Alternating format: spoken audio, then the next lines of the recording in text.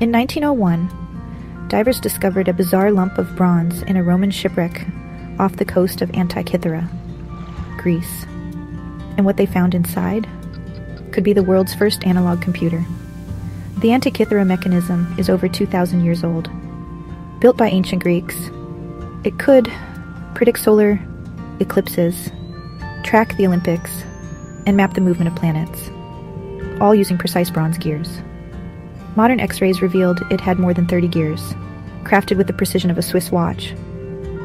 Centuries before similar technology reappeared, it's basically the first mechanical computer, and no one knows who built it or how they figured it all out. Was it the work of Archimedes or lost genius from an ancient lab?